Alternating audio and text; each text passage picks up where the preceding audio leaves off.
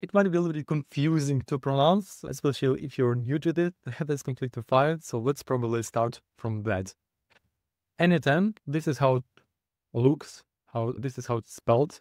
You pronounce it as n8n, and this is short for the Nodemation. And you already can see the hint of the word of automation in that Nodemation, right?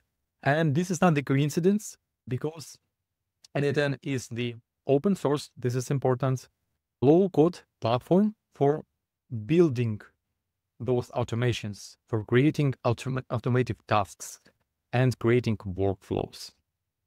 And there are other platforms like n8n, for example, Zapier or Make. But unlike those platforms, the best benefit of the n8n is actually that it's open source. And you can run it locally, you can self-host it, you can basically do whatever you want with it, which is super cool.